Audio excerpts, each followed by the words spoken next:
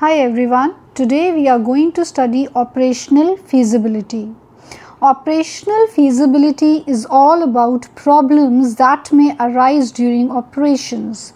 So there is a possibility of some problems arising during the operations of the project, that means during the working of the project. So operational feasibility basically takes into consideration all those problems that may arise during operations.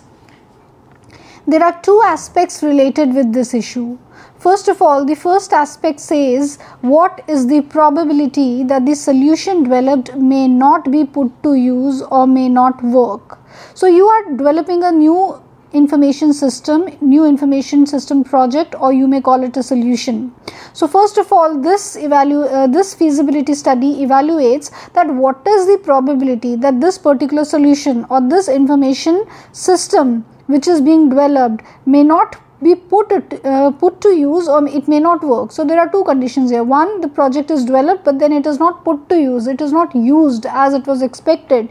And second is that it is used but then it is not working. So what is the probability of these two things? First of all, the project not being used, and second, if it is used then it is not working. So what is the probability of these two conditions?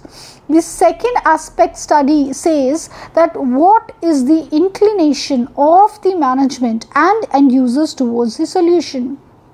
So how much inclined the management or the end users who will be using the information system are towards the solution. So these are the two aspects that are studied in relation to operational feasibility.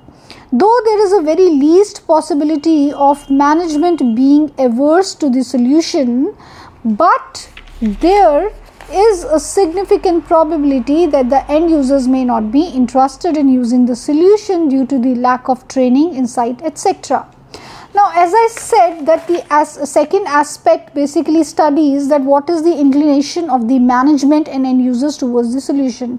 When I say inclination, that means their interest to use that particular information system. So when we talk of the management, there is a very least possibility that the management is not interested in the solution provided by that project, because it is usually with the consent and discussion among the peoples of the top management that they come with the proposal for a new project to the system analyst. So the people who themselves proposed a new project or a new information system, there is a very less probability that they themselves will not be interested in that particular solution. So there is, for that reason we say that there is a very least possibility of management being averse to the solution, but there is a significant probability that the end users who will be using the system on a daily basis may not be interested in using this solution. Why? Because they have lack of training. The new technology that is being used in the information system, they are not well versed with that technology, they are not well trained in that technology. So due to difficulty in using it, they are not interested in using the information system, insight, etc. So the other issues related with operational feasibility are information. So these two are the major aspects which are studied while studying operational feasibility. But the other issues that may be related with operational feasibility are, first of all, information. The system needs to provide adequate, timely, accurate and useful information. It should be able to supply all the useful and required information to all the levels and categories of users. So the first thing related to any project is the information that it is providing. So one such thing that is studied in operational feasibility is information, because the system is considered to be successfully operational if it is providing you with adequate, that means complete information, timely, that means as and when required, not after a certain time lapse. So it is providing you adequate information, it is providing you timely information, and also it is providing you accurate information. That means whatever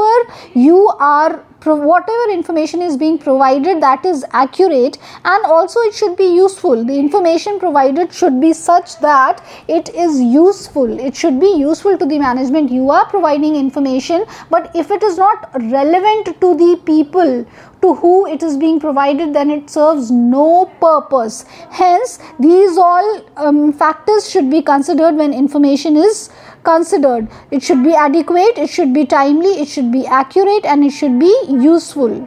Also, it should be able to supply all the useful and required information to all the levels and categories of users. So it should not just concentrate on one level, that okay, the top management would be the one or the middle management would be the one. Since the organization belongs to one and all, therefore it should supply useful and required information to all the levels and categories of the users, starting from the top management to the operational level. Then the other issue that is considered or related to operational feasibility is the response time. It needs to study the response time. During operational feasibility, basically we need to study the response time of the system in terms of throughput. Basically, response time means how much time the system is taking to provide the solution of a particular problem, and this is also known as throughput. So it should be fast enough to give the required output to the users. Obviously, when I enter an input into the system, I expect the output to be as fast as possible. I cannot wait for half an hour after providing the input to wait for the output. So the response time should be fast. The system wouldn't be considered efficient if it is not providing a faster response time, no matter how accurate the result is, but it should be on time. The response time should be fast. The third issue related to operational feasibility, or the third issue that is studied whilst considering operational feasibility, is accuracy. Now, it is very important that the software system operates accurately. If it does not operate accurately, if it does not provide the desired functions, then it is of no use. So it means that it should provide value to its users. Accuracy is the degree to which the software performs its required functions and gives desired output correctly. So whatever functions it is performing, whatever output it is performing, whatever output it is providing on the basis of the input provided to it, all that should be correct and accurate. So accuracy is also another issue which is considered while studying operational feasibility. Then comes security. Basically, there should be adequate security to information and data. Whatever information and data is being provided by the system, it is confidential and private to that particular organization, and it is not for everyone to access, especially outside the organization. So the system must be able to protect itself from any kind of fraud or theft.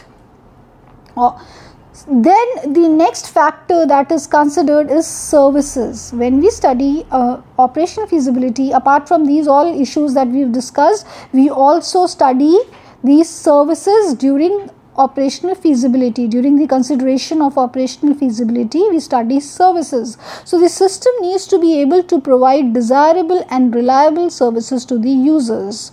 What services the system or the information system is providing, they should be desirable. Whatever is required should be provided. Unrequired services are of no use, right? You want to study system analysis and design, and if I teach you IoT, then that service serves no purpose to you. So the services first of all must be desirable, and of course they should be reliable services to the users. You should rely upon it. You can rely upon it. They should be trustworthy, right? So the services that are provided should be desirable and reliable.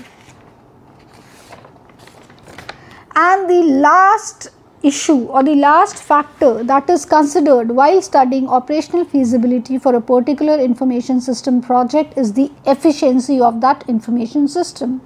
Now, the system needs to be able to use maximum of the available resources. When are you said to be efficient? When you can use the maximum of all that you have. So similarly, the information system will also be called efficient when all the available resources can be used in the most optimum way in an efficient manner so that there are no delays in execution of jobs. With whatever maximum resources that are available for the operation of the information system, it must be able to provide all these services. It should be able to do the execution of jobs without any delays.